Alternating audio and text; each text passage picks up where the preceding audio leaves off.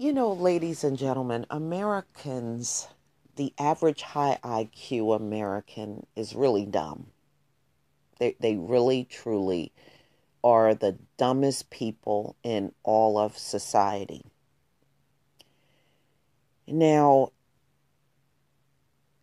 they're crying and wailing about all of the drug deaths that are happening in the white community. But when you listen to them talk, who do they come after the most? Black people, right? Black people are third. They sound like a broken record. Black people are 13% of the population and commit 50% of the crime. First of all, black people are not 13% of the population. You have been saying that for nearly a century. There is no way we have been sitting at the same number and we are growing in numbers every single year. Okay? Cut the crap. There is no way that's true. What they're doing is playing psychological warfare on the black community. That's what they're doing. And if you don't have the ability to see beyond that, then you will get caught up in all of their trickeries. Now, what's another thing they love saying? Oh, Chicago. Chicago. There is a white community in Chicago. There is a Latino community in Chicago. There's an Asian community in Chicago. But they have said Chicago so much in their daily lives and all through their media, they think it's nothing but a black population there in Chicago. And black people are not the ones committing all of those shootings either. Okay? And then when you do have a legitimate argument, what do? Well, what about black on black crime? You know why they do that? Because they can't come at you with a legitimate argument on the point. So now they have to veer you off of the point and bring up something that has nothing to do with the conversation because they can't win. See, whenever they can't win a discussion or a back and forth with somebody black, then black on black crime is their weapon, I guess, against us, which is a lame ass weapon.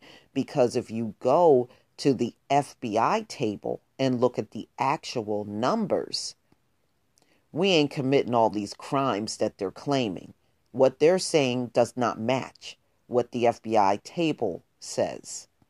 All right, it just is not adding up. But here's my next point.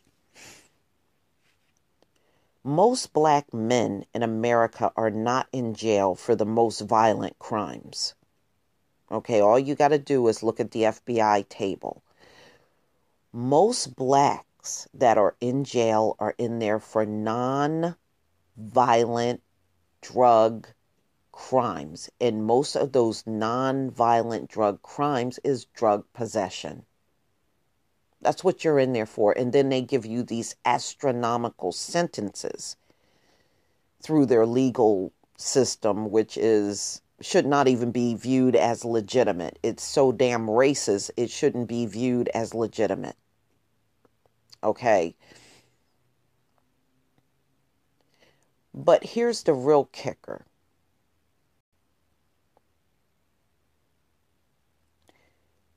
There is a major drug epidemic in the white community that they hardly speak about in the media. It's not black people that's flooding their community and killing them with drugs. It's the Chinese. Right now, China is killing more white people in America than anyone else.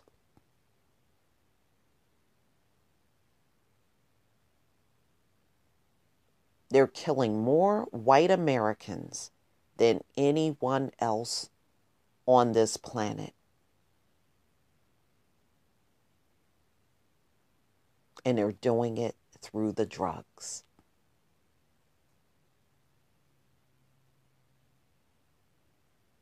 Do you see them rounding up the Chinese? That is largely responsible for the drug epidemic going on in America, because they're the ones shipping all this shit over here and selling it through the dark web and sending packages directly to people's doors from China. They are hugely responsible for what's going on here and taking them out by the thousands every single year. Ladies and gentlemen, the way China is flooding the U.S. with all of these synthetic opioids,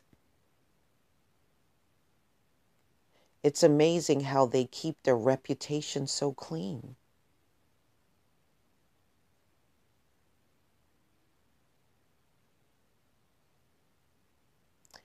They're considered the model citizens, and at the same time, they're genociding the white race. It's brilliant. It's amazing how they want to keep muddying up black people through the media. But these Asians that are sending a tidal wave of drugs into America, there's hardly no mention of it, is it? If it wasn't for articles coming out online talking about all of the waves and waves of drugs coming to the U.S. from China, you wouldn't even know anything about it. So I want to congratulate China and all of the Chinese for blinding the high IQ people, because they sure don't see what you're doing. But the rest of us that are wide awake, we see it clearly. And it's brilliant. It's brilliant to genocide a people and they don't even see it coming or happening. What better way can China get themselves in the number one position in this world than to get these Caucasoids out the way? And they're doing a bang-up job.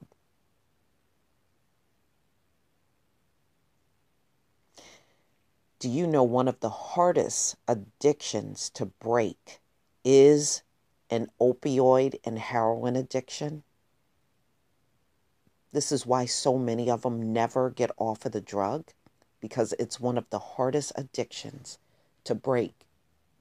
And if you notice, the ones that go clean,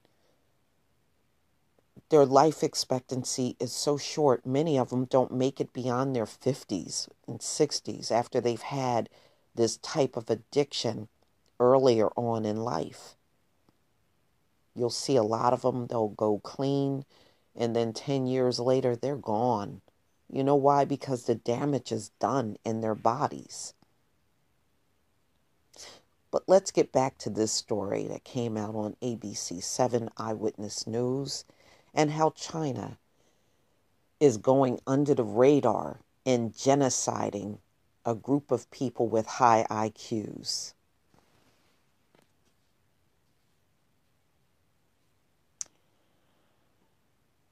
The fentanyl crisis that is killing thousands of white Americans is not made in the USA.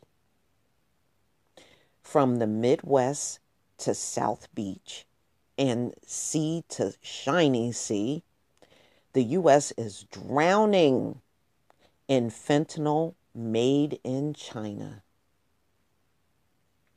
Not made from black on black crime, but made in China.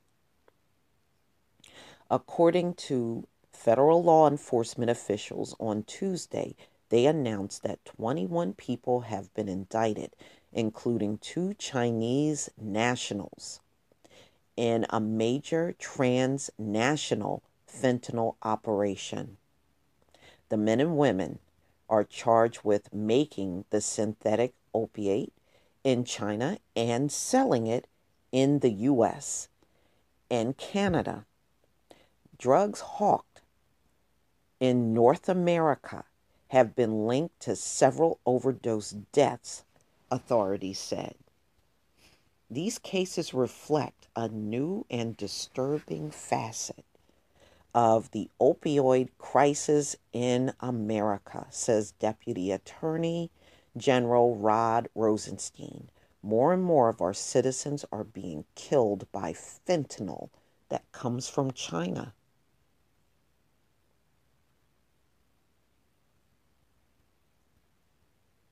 And you know what, ladies and gentlemen? They always want to talk about black crime.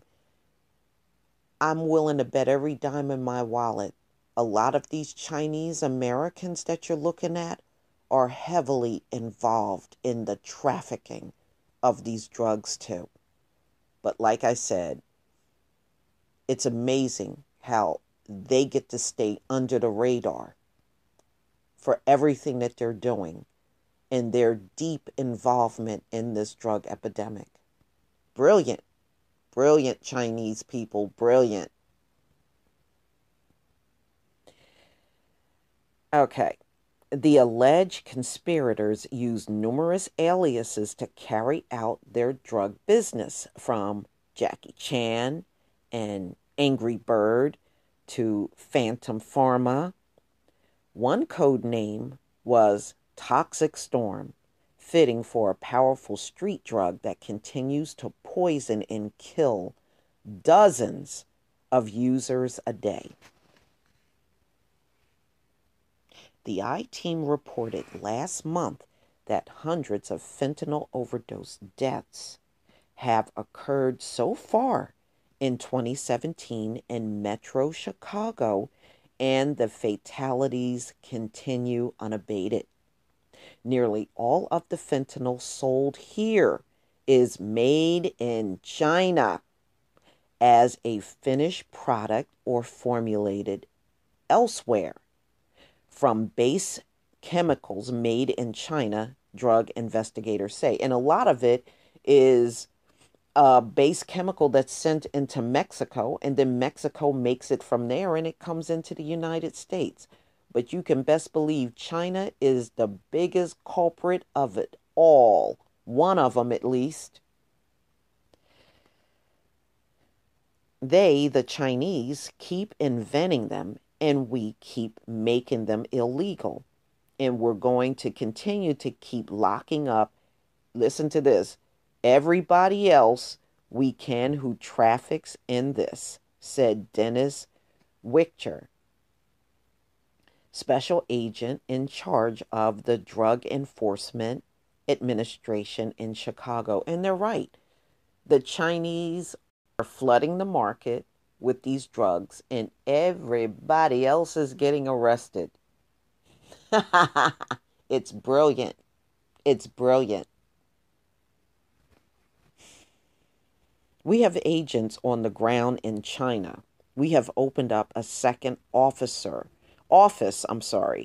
earlier this year, just to work with the Chinese to stop the flow of these drugs into America and to Mexico, Wichern told the ABC 7 I-Team.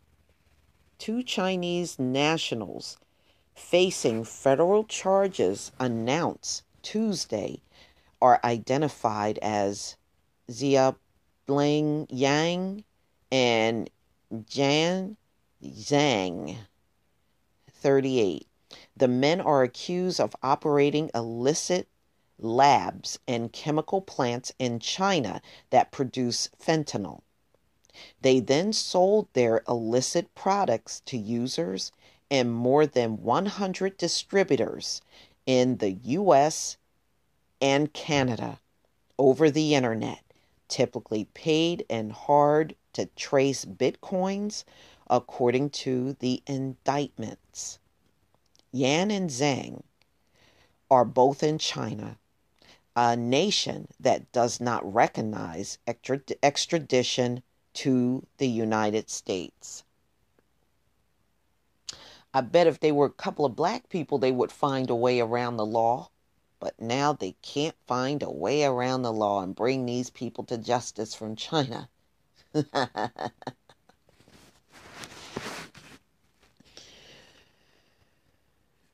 They came onto the federal radar in early 2015 when 18-year-old Bailey Hank died of an overdose in Grand Forks, North Dakota. The fentanyl in his system was found to have been supplied by Chinese traffickers.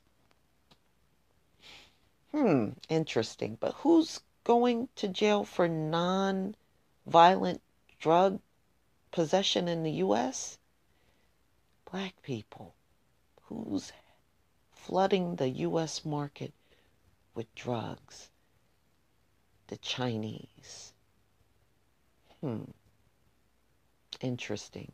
You would think that since China has such a major hand in the drug plague that's going on, they would be the number one people going to jail for drugs. But they're not. It's black people. Black people. And a lot of that possession is marijuana.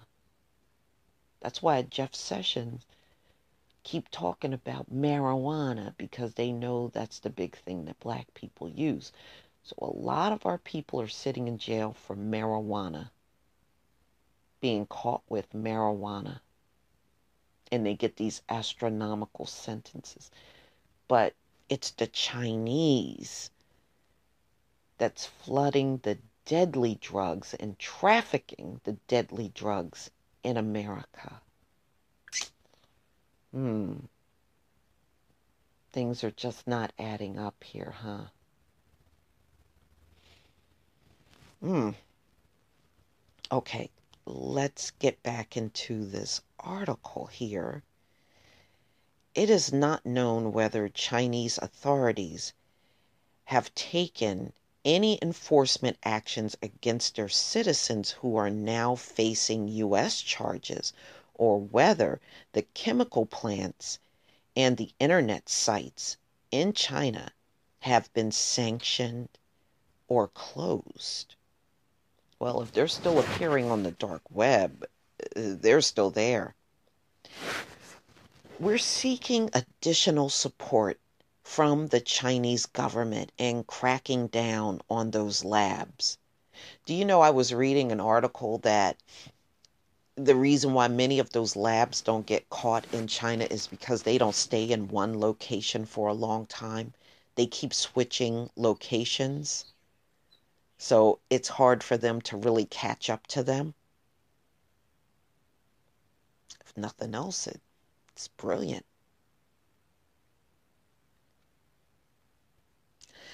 Okay, let's get back.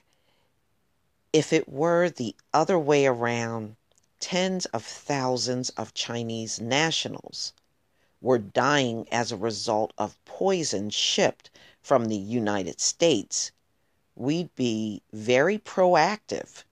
So we're hoping to get the same kind of response from there. I say fat chance. I just don't see China giving up their people to the U.S. And if they did, you would have seen it by now. But then again, our media, they don't focus on Chinese people that are killing them by the hundreds of thousands every day. They focus on black people.